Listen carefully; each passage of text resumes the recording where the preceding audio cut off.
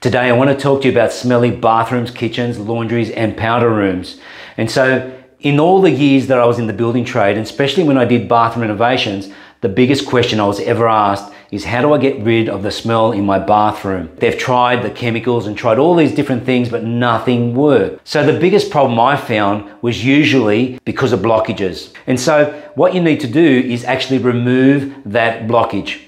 Okay, so then once you've removed all the debris and all the ugliness, then you would need a brush to clean down the walls, and at the same time with a hose, flushing down that water. So then the last thing you can do is pour in some baking powder and vinegar and let that sit for a while and then flush that through. And that will get rid of most of the remaining gunk. And have a look down there. And that is looking super clean. All done. How easy was that? And so I'd say this would eliminate 90% of the smells in your home.